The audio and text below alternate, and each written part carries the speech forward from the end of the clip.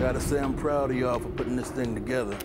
David Simon is the author of two seminal pieces of journalism, both the source of innovative television shows. Homicide, A Year in the Killing Streets, became the basis for a television series of the same title. The second book, The Corner, is an examination of the crack and heroin trade in an East Baltimore neighborhood, and after a huge reception of the book, it became the basis for two HBO productions. Firstly, the semi-documentary miniseries, also called The Corner, and second, the drama, now filming its fourth season, The Wire.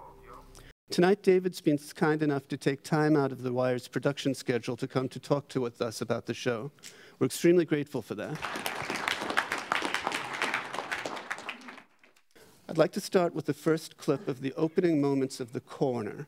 We'll then ask David, or rather my students who are sitting in the front row, will then ask David to speak to some of the question that these opening scenes pose to the class.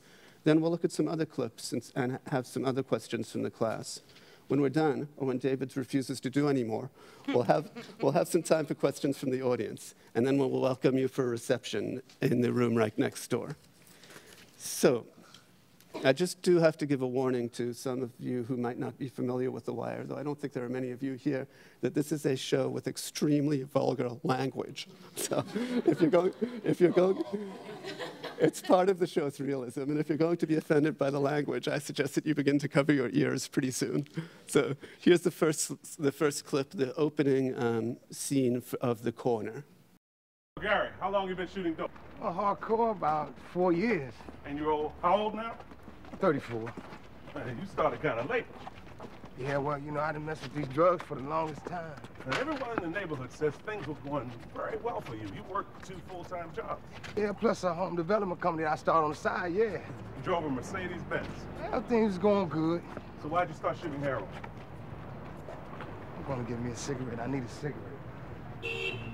Aaron, you have the first question. First, The Corner, originally a work of journalism in print. Why the transition from that medium from page to screen? Well, anything will go from print to screen if they pay you money. I mean, I would have sold the book to a third party because, in effect, there's not a lot of money in narrative journalism, and if you can sell the screen rights, you're going to. I mean, I sold Homicide. To mildly correct that very kind introduction, I was not directly involved in the making of Homicide until its later seasons. That was a Tom Fontana, Barry Levinson production, and they really did wield creative control. I sold them the book. So, why do it? It's going to get done. If somebody wants to do it, the author will always sell, or invariably. It's very rare when the author will not, because, it's hard getting paid as a writer. But why did I want to do it? I saw it as a means of, listen, The Corner was well received critically, but it wasn't exact, it may have sold 50, 60,000 copies. It didn't sell an extraordinary amount. And the book sort of lives for me as a separate thing from the show. Now, The Corner was, I think, a more accurate depiction of that book than Homicide was of Homicide. Which is not to say that Homicide wasn't a good television drama, but invariably they're all sort of stepchildren to me. The journalism is the journalism, and it's sort of the point of origin. But because I had the resume of having worked on Homicide the last few seasons, I could at least get a meeting with people at HBO. And a broadcast network would have never touched The Corner, but I'd seen what Tom Fontana, who was the major domo on Homicide, had done with Oz prior to that. And Oz was such a stark show and so much different from what you'd seen before. That was the beginnings of HBO drama, really, was Oz. That was the first, their first real attempt at, and it really paved the way. And so once I'd seen that, I had a meeting with them, and it was the only meeting I had. I didn't think that I could go anywhere else with The Corner and have it credibly, there was no way NBC or ABC was going to do it. So it was a one-shot meeting. Do you guys want to do this? And they stayed with it long enough that eventually some scripts got written and a team formed around it. But in a way, in the beginning, what it is you're really just trying to extend the shelf life of, literally the shelf life of your book. It's so hard to sell books in America because people don't read. And so, I mean, Homicide sold 30,000 in hardback, maybe, and another 20 in trade paperback, and then the show came on the air. And by the time the show finished its run, it sold like 400,000 in paperback. It's like, oh, if there's a TV show about it, I'll read it. You know, so that's the economy of scale as a writer. So if you can get your stuff made by, if you can get a bad movie made about your book, you're going to do it. So, Megan, you had a question about the book version and the screen version in the corner. Why the switch in the series to a person of color as the narrator? At the beginning and the end of each hour of the corner, there were these interviews, a long interview and then a shorter interview at the end by Charles Dutton, who was the director. And the questions were actually scripted. It was that was acting. The actor playing Gary was conveying details of Gary's life. That was a device that we used because one of the things about film one of the things that I find disconcerting in telling stories on film is voiceover. And voiceover or long passages of historical exposition are the only ways to convey certain facts that are not immediately on screen about character. For example, there was an interview at the end of one of the episodes with one of the cops in the neighborhood. And it was a place where the narrator could say, you know, you keep locking these people up, but, you know, you locked up 30,000 guys in Baltimore last year, but Maryland only has 20,000 jail cells. That you could never ask in the rest of the piece, which had no voiceover and had no narrator. The narrator disappears after that thing comes up, what we just saw, credit or titles, and then you're into a story that has no narration, that is all character-driven narrative. So, I mean, I guess I was never going to have David Simon in the piece. I wouldn't, you know, that. I mean, I don't have the sonorous voice of Charles Dutton. He's an actor, and a very good one. But more than that, I wouldn't have even had a narrator at all in the corner, except that when the piece was done, the other writer, my friend David Mills, and I looked at it and said, you know, there's no way to convey who Gary was before and some of his history, and there's no way to convey the flummery of the war on drugs, and there's no way to convey who this person was before they, I mean, because Gary appears to you as a heroin addict, but Gary had a whole life before that, and one of the things that we really resented about the way the people were treated in life was that it was almost like they didn't exist before they were drug addicts. Like they had no, it was impossible to connect their earlier worth. So it's just a device. It's a little bit more graceful than voiceover. I'm going to move on, if you don't mind, to the opening scene of The Wire. This is the very first scene you see before the credits of the first episode. This kid whose mama went to the trouble of christening him Omar Isaiah Betts, you know, he forgets his jacket. So his nose starts running, and some asshole, instead of giving him a Kleenex, he calls him Snot. So he's Snot forever. Doesn't seem fair. Life just be that way, I guess. So, who shot Snot? I ain't going to no court.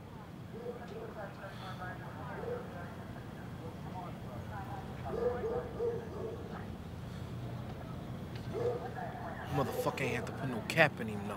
Definitely not. I mean, he could have just whipped his ass like we always whip his ass. I agree with you. He gonna kill Snot. Snot been doing the same shit since I don't know how long. Kill a man over some bullshit. I'm saying. And every Friday night, we're in the alley behind the cut ring, we rolling bones, you know? I mean, all the boys from around the way, and we roll till late. Alley crap game, right? Like every time. He's Snot. He'll fade a few shooters. Play it out to the pots deep. Snatch and run. What, every time? Couldn't help himself. Let me understand you. Every Friday night, you and your boys will shoot crap, right? And every Friday night, your pal Snot Boogie, he'd wait till there was cash on the ground, then you would grab the money and run away? You let him do that? I mean, we'll catch him and beat his ass, but ain't nobody never go past that. I gotta ask you, If every time Snot Boogie would grab the money and run away, why'd you even let him in the game? What? With Snot Boogie always stole the money. Why'd you let him play? Got to. This America, man. That story about Snot Boogie is true. That happened. That's in the book Homicide. Terry McLaurin tells that story better than I do. And that whole story of Snot Boogie was beautiful. And it's there as a metaphor for the drug war that you're about to witness. And it's basically saying what the guy says, that amuses McNulty to no end, is you got to let him play. It's America, which is a very true thing, which is to say, you didn't include these people in your social or political or economic framework out in West Baltimore. And they created their own powerful economic engine using what was illegal, what was denied. So it was a whole metaphor for the season. And we try to do that with the first teaser of every season. Adam. Why did you decide to turn from the journalistic realism of The Corner, which is pretty much, a lot of it is straight from the book, to like the heavily dramatized approach of The Wire? And why did you start the whole thing with this encounter? Okay, well, The Corner was a microcosm of the addict culture and the drug culture, and in some sense, sort of the 12-step recovery culture. It was framed around the microcosm of a single broken family. And in that, you could tell very intimate and emotional stories about individuals, and you could sort of humanize the drug culture in ways that were valuable. But one thing you couldn't do without it starting to seem, and in fact, the only places where you could even touch on it were those interviews at the beginning and end of The Corner. You couldn't speak to the policy failure that the drug war was through The Corner. You can't do it because it's too overarching a theme to sustain itself on a single corner in West Baltimore. If you have characters that start to discuss in serious terms the failure of drug policy while they're running around chasing, a blast or trying to get high or trying to avoid getting beat by the cops, it's inherently false because nobody's doing that. They're trying to get through the day. So it would have been a lie to try to bend the intimate story of the McCullough family to address social political issues. And at the same time, I finished The Corner feeling, and Ed Burns felt, having finished the book, that there were things about the drug war and about the way America pursues its policy of drug prohibition almost with almost a blithe disregard to the realities of it, that there was those were the parts of The Corner the parts of the book that could never, and were not portrayed in The Corner. So The Wire was really an attempt not so much to be intimate with all the characters the same way The Corner was. It was an attempt to tell the story of an America that got left behind and why it got left behind. Who shot the young'un? Man, look, I don't know. I don't think it was us. Them other niggas was going wild, though. I mean, The cops is gonna have to bang some heads on this one. They got to. That means we gotta shut everything down until this shit passed. That means the towers, the low-risers, everything gotta take a long fucking time out. I know, Strong. I'm sorry, man.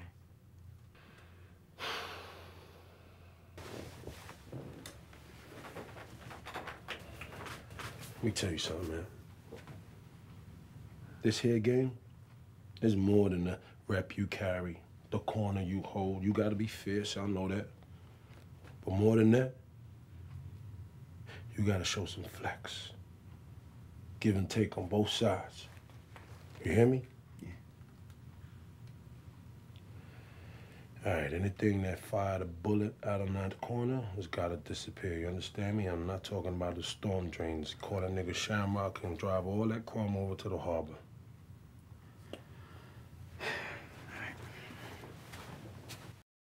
The Wire was really an attempt to tell the story not of Avon Barksdale or Jimmy McNulty or Omar Little or any of these people, but to tell the story of a city and specifically the part of a city that's been left behind and betrayed.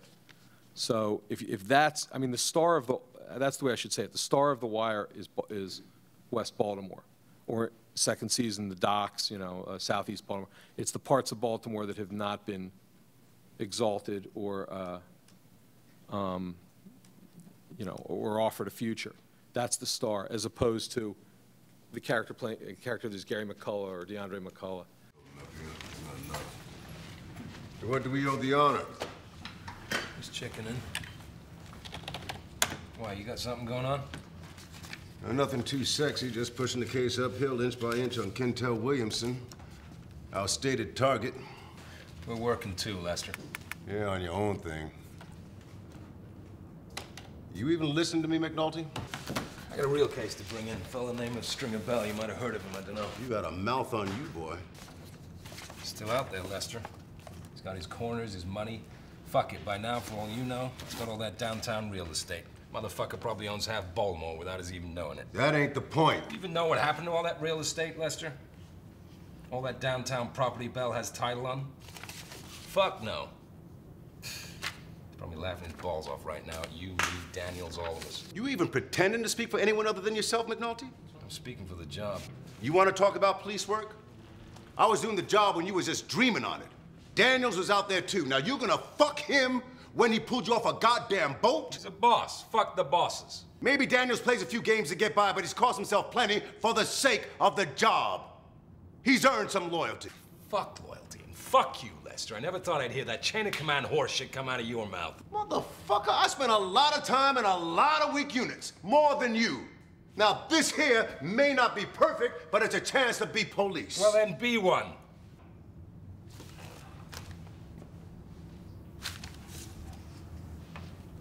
You're not even worth the skin off my knuckles, Junior. Jimmy, don't. You put fire to everything you touch, McNulty, then you walk away while it burns. I got nothing more to say to you. We were interested in the very few references to 9/11 in this, which we imagine that we're right now a couple months after September in the time frame of the story. We shot that in November? November. Am I right about that? November, yeah, we were a couple months after 9/11. Yeah. Well, I mean, we were guessing because the Justice Department hadn't even regrouped seriously and issued any more mandates. But one thing was clear is, you know, there's only like 12,000 FBI agents in the country, which if you think about the size of the country is relatively small.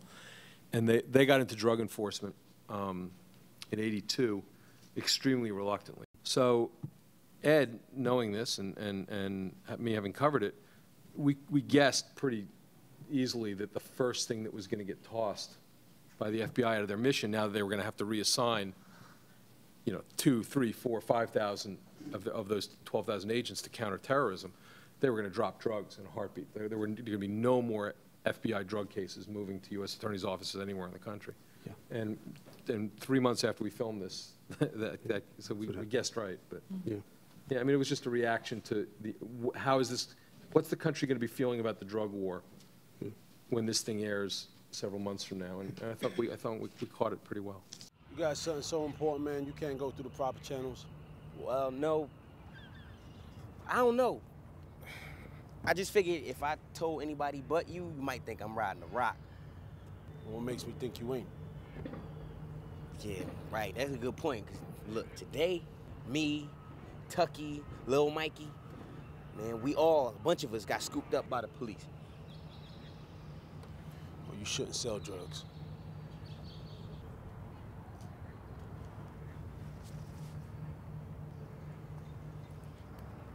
All right.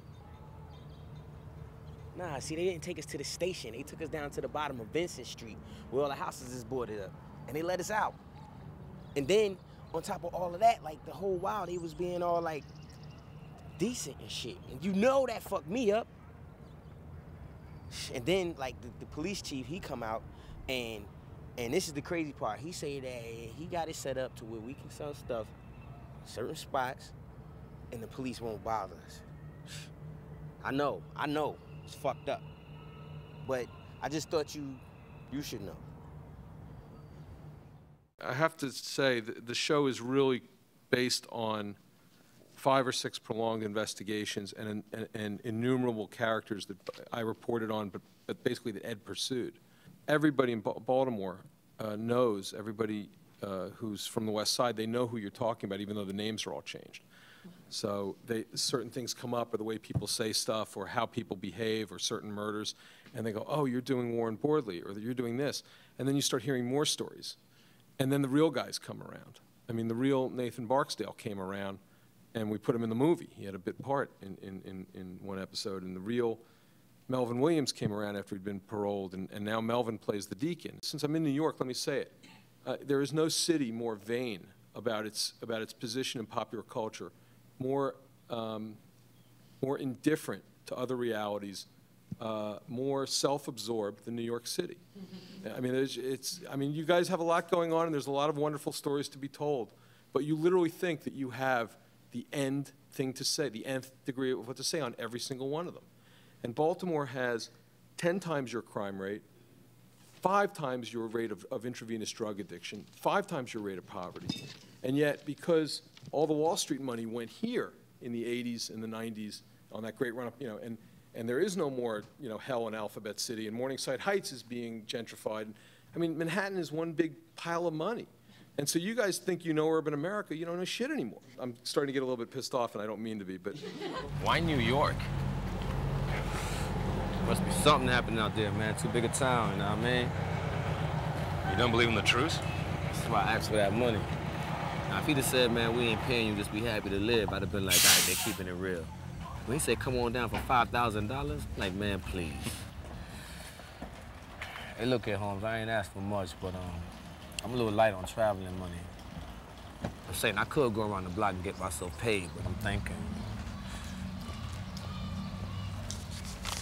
You keep in touch with my pager. I'm gonna need you for the Gantt trial. Go easy, Omar.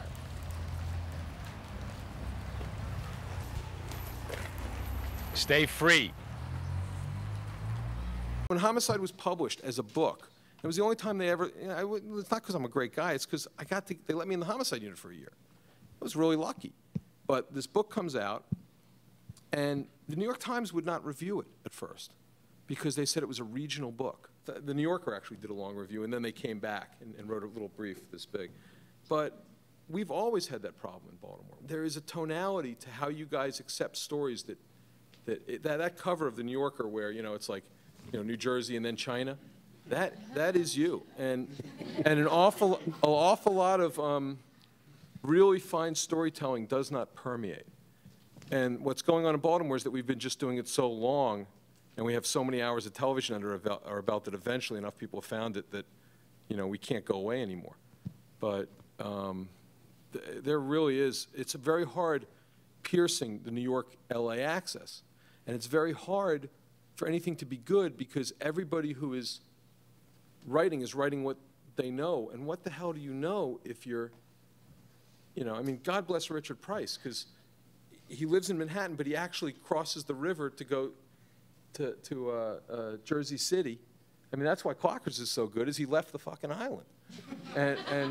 And I gotta say, it's all the shows that look like LA and New York. I mean, I've gone off now. I've lost it. Okay. But, I mean, here's a fact. This is an honest-to-God fact.